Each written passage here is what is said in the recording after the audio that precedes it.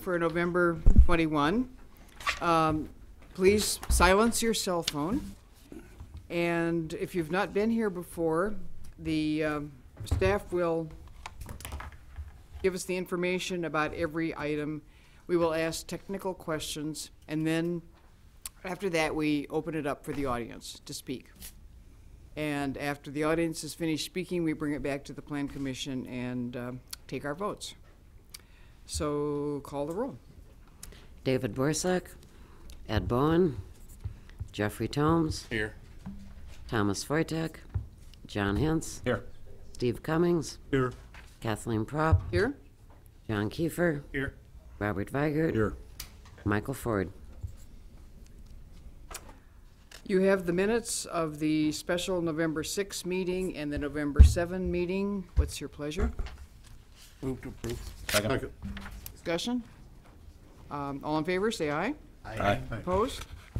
And it's carried.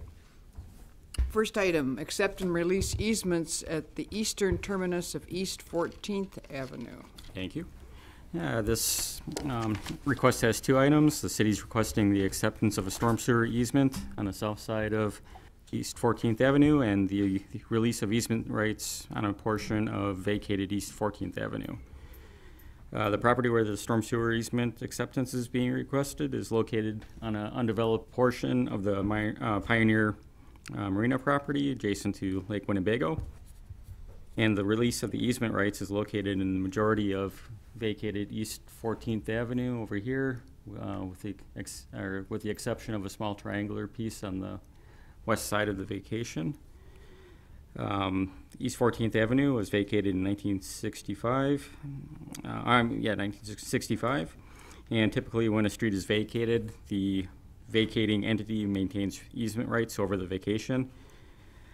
These two requests are part of a storm sewer improvement project currently underway along East 14th Avenue.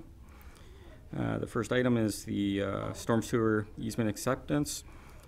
The purpose of this request is to consolidate two existing storm sewer outfalls on East 14th Avenue and East South Park Avenue, and they're going to be combined into one larger outfall along East 14th Avenue. There is a current outfall which discharges into Lake Winnebago, but there is currently no easement in place for this outfall.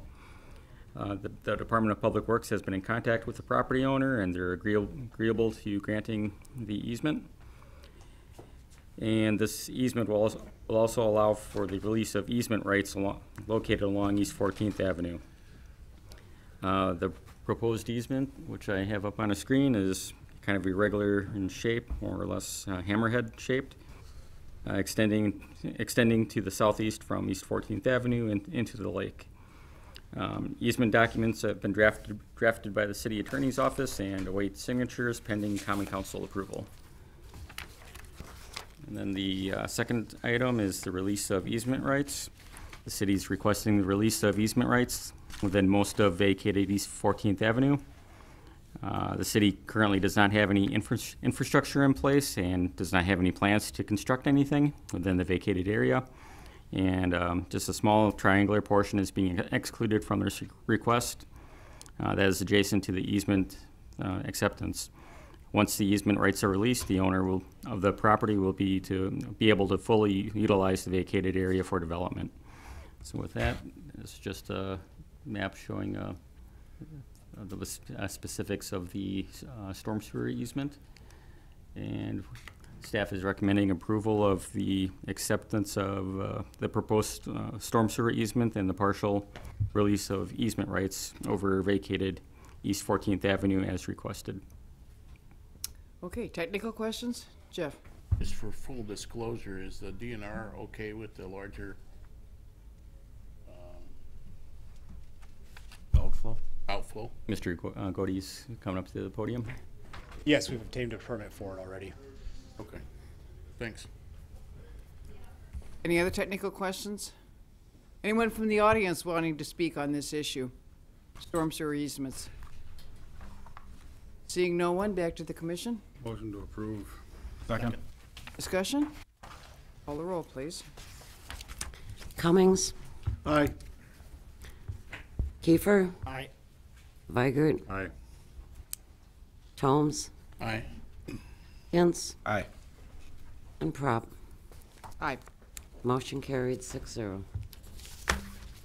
Item 2, residential design standards variance request for one window on the west side of 614 West 11th Avenue. Thank you. So this one, the applicant is requesting approval of a variance from the city's residential design standards to permit the reorientation of one window from vertical to horizontal on the west side elevation of a single-family home located at 614 West 11th Avenue. The applicable ordinance provision, the variance that applies here is section 30-241B1. Existing window openings on the front facade, including gables or the first 20 feet of the side facade extending from the front facade plane, shall be maintained and not be closed or filled, totally or partially. Subject property is a residential lot located at 614 West 11th Avenue and is approximately 7,500 square feet in area. Outlined in blue here. The property contains a 1,520 square foot, two-story, single-family residential structure built prior to 1920, according to the assessor website. The surrounding area contains predominantly single-family uses, as is shown here, with a few two-family uses as well as South Park to the south. The subject property and areas to the north, west, and south are zoned SR9 single-family residential district, while the area to the east is zoned UMU urban mixed use. The comprehensive plan land use recommendation is residential for the 10-year and 20-year recommendation. For the analysis section of this, at the July 18th, 2017 Plan Commission meeting, the Commission discussed and approved a variance for the reorientation of the adjacent window on the same facade plane. This is just kind of a schematic here showing that facade and showing what the applicant would like to eventually end up with on that facade. The first window was reoriented from a vertical to a horizontal orientation. The property owner would like to modify the remaining window on the facade plane so that the two windows are consistent in style and appearance. The applicant is requesting a design standards variance to allow for the modification of a window from a 5 foot by 2.5 foot vertical oriented window to a 6 foot by 2 foot horizontal oriented window. The window is located in the home's bedroom situated on the west facade, this facade here. The new window is sized 4.6% smaller than the original, which falls within the size variation allowance for a window replacement. This variance request is for the reorientation of the window, as this may affect the architectural character of the house. The applicants did state that they would replace the siding around these windows. That was a condition for the first window, and that would be a condition for the second window, that they would replace the siding and make sure it's all consistent with, or all consistent in similar appearance. These photos here just kind of show, there's an evening view of the window there, I believe. Or a typical evening, actually, I should say, excuse me. They do talk about how people can view right into the house, and that the bedroom containing the window is 10 feet away from the primary walkway for the neighboring rental property. According to the owner, the neighboring property contains 14 windows, of which many are directly in line with the window they'd like to reorient. Much foot traffic occurs immediately outside this window. Therefore, the owners would like to reorient the window to increase their privacy. Staff evaluated the closing of the window. Just trying to see here if there's a photo there. That's the window, actually. You can see the one that was reoriented there. The siding has yet to be replaced there. They'd like to do the same thing with this one here. And then there's a walkway that a lot of neighboring rental tenants use and walk by there at all hours of the day. Anyway, back to the staff finding. Staff evaluated the closing of the window and looked at the impact that this would have on the design standards as it relates to preserving the home's architectural integrity and the potential impact on adjacent properties, the neighborhood character, and the curb appeal of the block. Staff is of the opinion that the modification of the window will not negatively impact the architectural style of the house, especially if they replace the bedroom window with the same style and size window as the other window on the same facade plane there. The subject window is closer to the street, and the appearance of the facade would benefit from the windows having the same orientation. Staff recognizes the uniqueness or hardship to the house with the location of the neighboring rental property and the windows that exist in the house currently. It is up to the Plan Commission to evaluate the provided information and to determine, their best judgment and opinion if requiring the original vertical oriented window creates an unnecessary hardship. Financial hardships, unreasonable difficulty in remodeling, loss of room function are possible criteria that the Plan Commission could consider in their determination of an unnecessary hardship. Staff recommends approval of the variance request to permit the orientation of the window from horizontal to vertical at 614 West 11th Avenue with the following finding and conditions. The standards do not apply to this particular project because the reoriented window will not adversely affect the structure's architectural design, the neighborhood character, or curb appearance of the block. The conditions for this would be the window would be the same size, width, and height of the previously reoriented window on the same facade, and it would be located in line vertically with the existing reoriented horizontal window. The window trim would be consistent in appearance with that of the existing reoriented horizontal window. And all siding on the facade would be replaced with siding consistent in appearance with the siding on the rest of the house within 1 year of issuance of the first window permit. Okay, technical questions. When was the first permit issued? I believe I looked and evolved today, and the first permit was issued on October 16th, or around that date. When they put the first window in? That window actually was put in before it came to Plan Commission, and I believe that's why they applied for a variance initially. I guess I'm curious as when the window was put in. How long ago, the first one? That I am not sure, actually. I think the first violation occurred in April, as I recall, when the property owner was sent a correction notice for work without a permit. There's just some other pictures here you wanted to show to the Plan Commission. It's just the conditions of the neighboring properties. There's some close-ups of the property owner's house, showing the first replacement, and then the second window closer to the front, which he wants to replace. And this is a view from the inside of the house looking out, showing the lack of wall space for the bed and just the lack of privacy with the neighboring property. Jeff? I guess I'm a little bit confused. So the first window was done, Darren, was our ordinance in place at the time that first window was done? Correct. So the first window was done, didn't come here. Did come here It did come here. after the fact. After the fact, okay. So we approved that, and that was back in April.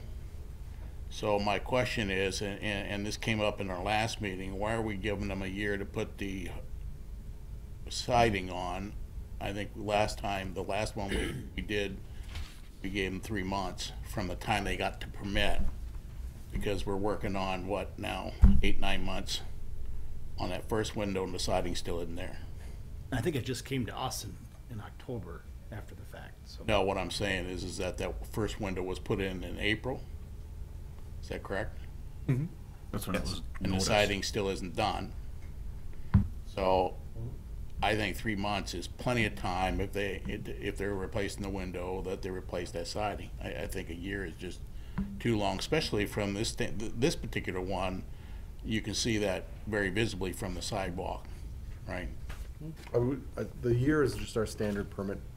No, I understand. I think we probably ought to think through that, especially on ones where it's visible from, pedestrian and from other houses. I don't really have a problem with the orientation, especially since it's in a bedroom, to have some kind of privacy for that. But I would want the commission to think about maybe moving that year down to something less. I think a year is way too much time to get the siding put on. I mean, I think the last one that we pushed out at 3 months, I think It we was talked 3 the months. I think we talked the applicant, Yeah, that's said- right. He said he was fine with that. Yeah, so I'm not sure if the applicant is here on this one, is the applicant? So But just a minute, we're gonna have more technical questions, then we'll ask you up. Thank you. then we can ask that question, see what his Okay. timing is. Any other technical questions? Okay, now open to the public. Please come up to the podium, give your name and address and your comments.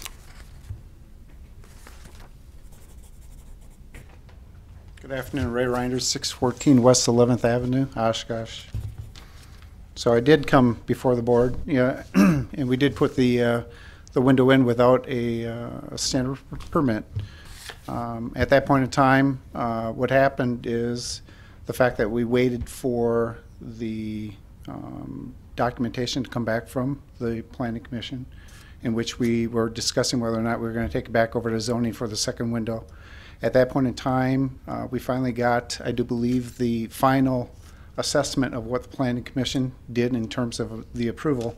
From there, we were actively discussing whether or not to submit the second request for that bedroom window, in which the city then was on us to pay up for the first one, in which we acknowledged at that point in time and took care of. And in addition to that, at that time, knowing that we put this in front of the commission, we went ahead and checked out for our second permit for that window that is in question. So we're proactively going after it. As far as the year, again, that was the recommendation from the board, the planning commission, for us to reside actively on the other side of this house. We do have a live permit, so on the other side, on the east side of this home, we have about half of that siding already tie-backed and ready to go. So we're actively working on it. Winter is approaching. We're trying to do as much as we can. But in good faith, we brought in front of you what we had in terms of our needs, and we were just simply acting upon your needs. And your needs at that point in time were 1 year. So I was trying to basically comply with what you've recommended to me. But if there is some degree of that you have in terms of urgency, I will move that up. Do I want this to go out until next May, June, July? No, I want this to be as complete as and as quickly as I can get done. So is it reasonable? I think Jeff suggested 3 months. Is that reasonable for you, or is that we're- not reasonable depending on the weather? From the time you got the window permit, not from now, from the time you And get the permit. the window permit is only, the window permit was only about a month and a half ago. So to say that we'd be still looking at the fall, if I could just take a step back and try to explain. As you see here in this, the photo on both photos, it took me nearly 9 months to get the electrical service based on the current workload to the electricians in the city of Oshkosh, actively pursuing 11 different electrical contractors and only got 2 responses. To give you an idea whether or not I could right now go out and affordably try to find somebody to do siding on a home like this during winter, I don't know. Could I put a temporary solution across that tie-back paper underneath that horizontally adjusted window? I could, if that appeases the people next door, or from foot traffic or car traffic coming by. It is 20 feet deep on the house. No complaints. Actually, I've gotten quite a few compliments from the neighbors actively taking an interest in this home. So it's 130 years old. It never looked like this before. Take some views from the Google Maps and you'll see. Concrete drive, first time in 100+ years. Trees trimmed. Clean siding. Front facade looking very presentable. So we're actively trying to convert this home into a very well-suited home. I think what you just said is give you enough time until spring in case you can't get a contractor and winter sets in. It's very it's very difficult. I know personally, being a business owner here in town, and just having those frank conversations with the electricians who I did communicate with, they cannot secure resources in the city of Oshkosh for whatever reason. I imagine across the trades it is difficult. I passed out my business card to two people that were actually wrapping windows down on 9th Avenue, never received a phone call from either of them. So to let you know that I've actively gone out there to recognize different trades doing this type of work. So I don't think it's too demanding. It's going to be a challenge, but we're committed. Not only for the previous commitment that you set for me, the year timeline, but definitely it's on my radar screen. It's my wife's honey to-do list. So I'm engaged. Let's call it that. I'm not sitting on my hands. That window right there, just based on the timeline of getting the permit, having the second variance request. So. Okay, thank you. Any other questions for the applicant? Thank you very much. Anybody else wanting to speak on this issue? Okay, back to the commission. Discussion, what's your pleasure? John? I just want to confirm some of the things the applicant was saying, because my cousin actually runs an electrical company here in town, and I know he can't find enough help and he can't get to all his jobs. So I know how it is with the contractors, and he says it's like that with everybody right now. So I can understand where he's coming from, and I don't know why we need to keep rushing everything that comes through here, especially in the winter. Make a motion, we approve this as written. Any more discussion? Call the roll. Cummings, Aye. Kiefer, Aye. Weigert, Aye. Ford, Aye. Bowen, Aye. Holmes, No. Hintz, Aye. Prop. Aye. Motion carried 7-1. Okay, next item, architectural building plan review for a sanitary lift station on North Eagle Street at Mary Jewel Park. We've seen this before. Yep, thank you.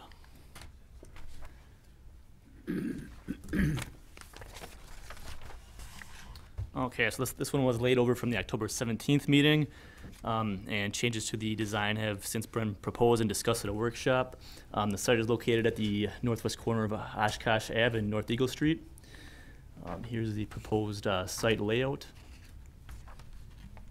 And here was the original proposal for the design, and here's the view from the southeast. And here's the proposed elevation from the southeast. It's the same as was discussed at the workshop.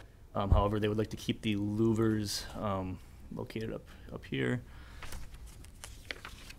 Here's the original east elevation, and here is the east elevation after the proposed changes. Again, they'd like to keep the louvers. Here's the original design of the north elevation, which had the HVAC box located on the facade here. And here's the proposed north elevation, and it's the same as was discussed at the workshop, except at the workshop they proposed to have the HVAC unit on the interior. However, after further engineering, they realized that that is not feasible, so they would like to have it located on the north facade. Here is the original west elevation design, and here's the new proposal for the west elevation. And also this one, as discussed at the workshop, they had the louvers removed.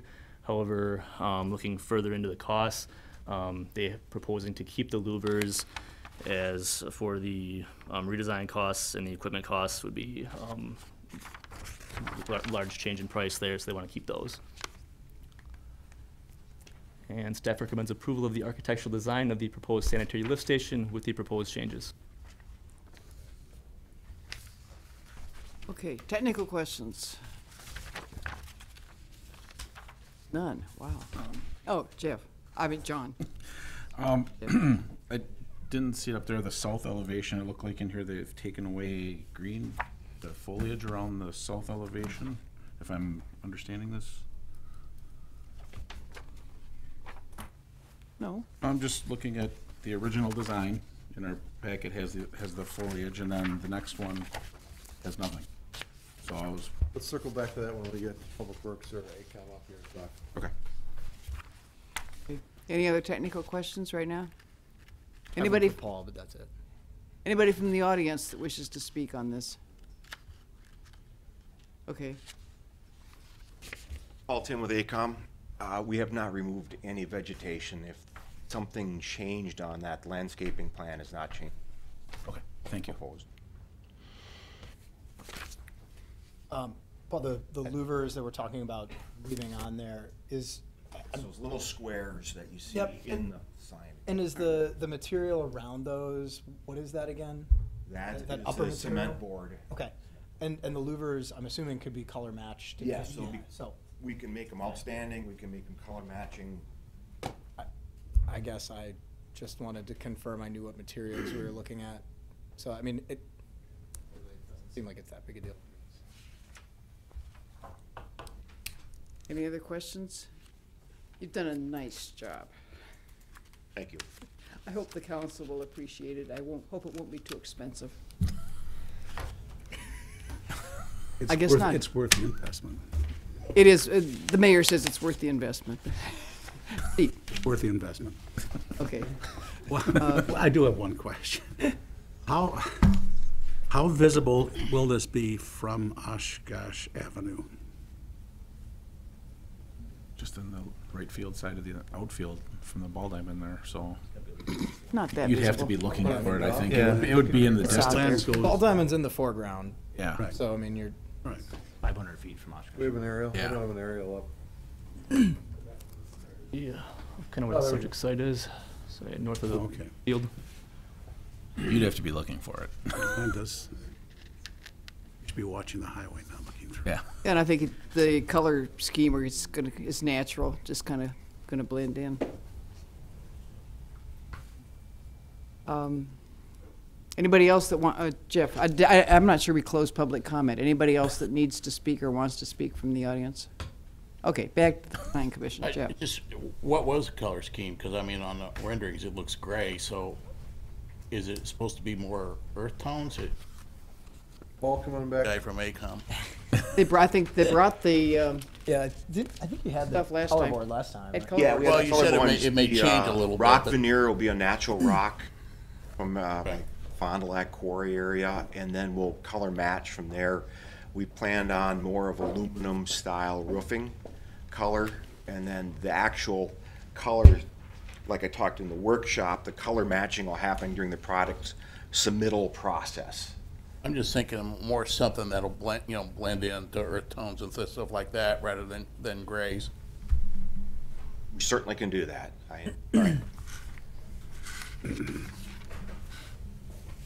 Any other, I think if you look at the natural stone, that's less earth, I mean, you think earth tone, or you're thinking the reds, or you're Yeah, thinking? usually it's like, the tans and browns and Okay. greens and, are mostly earth tones, just so it kind of blends in, with trees and stuff that are brown and things of that nature. You got the brown wood on it. I mean, the natural wood in it seems like having gray would be, Yeah, it'd be. I don't believe the plan is gray for this Okay. siding there. It's just how these renderings pop on the colors. Yeah, I mean, but that's what the public's gonna see, and they're gonna say, oh, it's a big gray building. I got that comment last night. All right. Walking out in the parking lot last night. okay, any other questions? Thank you. More discussion, ready for a motion? I'd make a motion we accept. Any more discussion? Call the roll. Cummings, Aye. Kiefer, Aye. Weigert, Aye. Ford, Aye. Bowen, Aye. Holmes, Aye. Hintz, Aye. and Prout. Aye. Motion carried 8-0. Well, that brings us to the end of the formal meeting. Motion to adjourn. Second. All in favor? Aye. Okay, we don't leave. We now have a workshop on the Oshkosh Avenue land use, zoning, and design standards. All right, give us a couple minutes to set up here. Absolutely not. You're on the clock. Yeah.